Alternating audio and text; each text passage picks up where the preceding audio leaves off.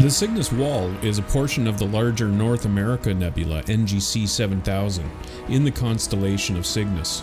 The nebula is approximately 1,500 light-years from Earth.